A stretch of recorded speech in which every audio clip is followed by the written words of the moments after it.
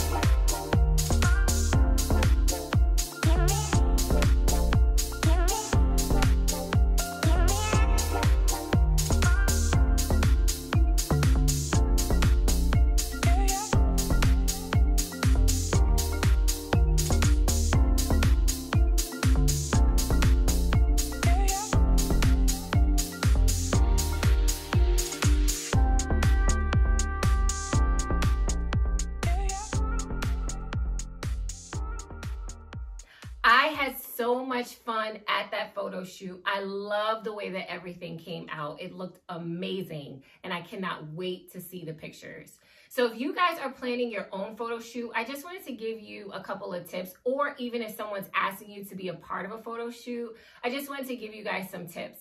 So number one, you want to consider bringing a change of clothes to your photo shoot. I would have loved to take pictures in front of that backdrop, but I didn't have anything to change into. I normally wear something like old and dirty and grungy because I'm there to set up, okay? So a photo shoot is a perfect opportunity for you to get pictures that you can put either on your Instagram page or on your website or wherever you want to market, okay? So you may want to bring a change of clothes so that you can get those pictures. So the second tip that I have for you is that when you're contributing to a photo shoot, think about what you want to market for your business. So I offer to do a balloon garland and the boxwood backdrop because I know I want to market that for my business. So with me planning for spring, that's something that I want to put on my website and market that to clients, okay? So think about something that you want to market to your clients and then contribute that to the photo shoot. And the last tip that I have for you is not to stress yourself out with your photo shoot, okay? Don't take on more than you can handle. Usually you have like 2 to 3 hours to set up. So when you're picking a decoration or something to contribute to the photo shoot, you want to make sure that you have enough time to set it up. You don't want to be stressed out running around doing too much. And I'm saying that from experience, okay? This photo shoot, we had more than enough time to get everything set up and get all of the pictures that we wanted, okay? So nobody walked out of there stressed out. We were all really excited about the pictures and what we had accomplished that day. So I'll put all the links to the materials that I use in the description. If you guys have any questions, please let me know, and I'll see you in my next video.